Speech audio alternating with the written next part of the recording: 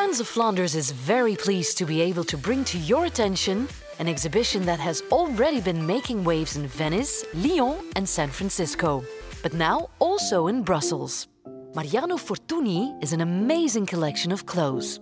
Wait for it, made of paper. Yes, really, but whatever you're imagining doesn't even come close.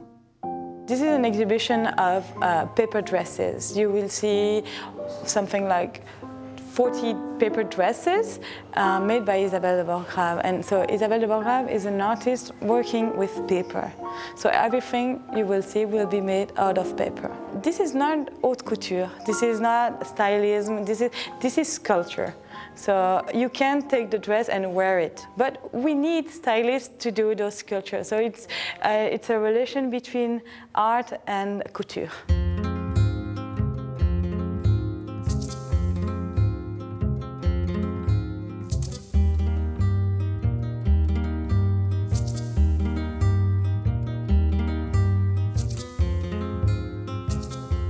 The belt looks very real. It's three-dimensional and it's hard to believe it's paper. I can't imagine putting that amount of work into this. It must take hours or days just to do one piece. Even the cord is paper. It's amazing. We have 4 or 5 stylists, it depends on the year, but 4 or 5 stylists working here all the time. We have 4 textile designers, so they are doing the accessories like the boots you can see here, the shoes, the wigs.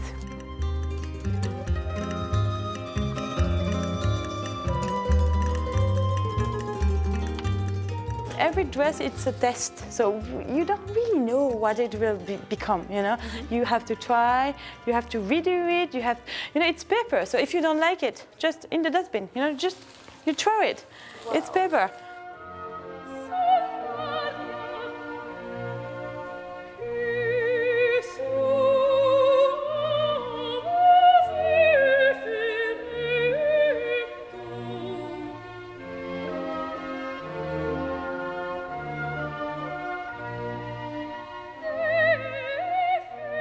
I think my absolute favorite piece in the whole exhibit was the oriental tent that's all done in black and white and this very gauzy paper, and it's very dreamlike and amazing. It's wonderful.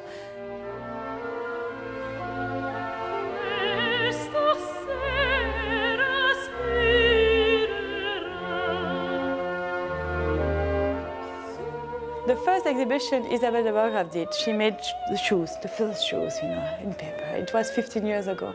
And once she came back and she said, "I'm so happy, someone stole my shoes."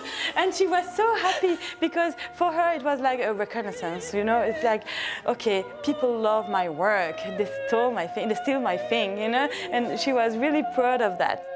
People like it, so they're stealing it, having a part of Isabelle de Borgrave in the pocket, So you would rather have this out where people can steal a little than put it away and know that you'll be able to use it? Yeah, it's funny, I mean, we can redo it. It's paper. It's paper.